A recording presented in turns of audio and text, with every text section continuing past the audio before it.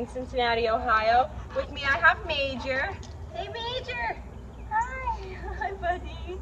Major is our newest 15-day board and train. He is about 8 months old. He's a Corso. He's here for most of your basic puppy issues. Also, he's obviously going to be a big boy, so they definitely just want to make sure he's got that obedience. They've got kids at home, so lots of reasons to get some obedience done for him. Huh, buddy? All right, we're going to see if he'll do anything for me today. Major, can you Ken? Ken? Major, Ken? Ken? Oh, hi, good boy. Hey, good job. Oh, you're adorable. Good job, buddy. Okay, can you sit?